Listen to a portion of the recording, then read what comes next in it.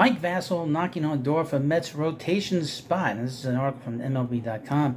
When the Mets began dealing off players in earnest before the trade deadline, shipping Max Scherzer to Texas, Mark Canha to Milwaukee, and so on and so on, Mike Vasil was busy playing for AAA Syracuse at Lehigh Valley.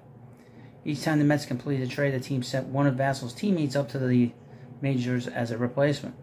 The trend quickly became hard to ignore. Quote, "You're looking at yourself and you're seeing the rotation and you're like, well, there's the big league rotation.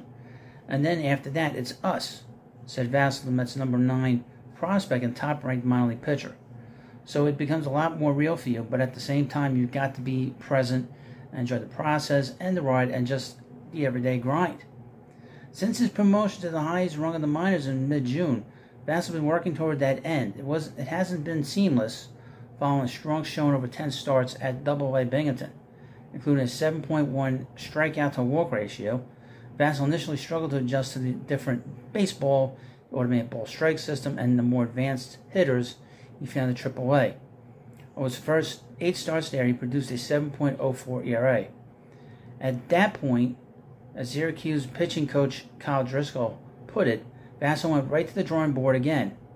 With Driscoll's help, the right-hander worked to optimize his fastball to account for the smaller seams on the AAA ball, making some tweaks to improve the ride, otherwise known as induced vertical break or the illusion of upward movement on that pitch.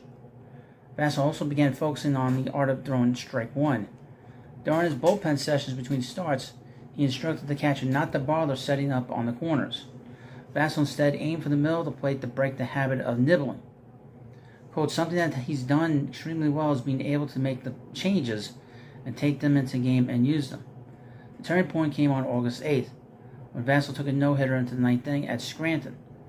Over a 4-start stretch beginning that night, he produced that 1.75 ERA. Although he struggled in his most recent outing back at Lehigh Valley, he now feels he's far closer to where he needs to be with his stuff and execution. Quote, "I wouldn't say that I've gotten everything figured out," Vasil said. "I don't, but I would say that I've got a better understanding of how to stay more consistent here." What all this means for his short-term future isn't certain. Well aware of the business side of the game, Vasil knows it works against him at this point in his career. Because Vasil won't be Rule 5 eligible this winter, the Mets don't need to place him on the 40-man roster to protect him.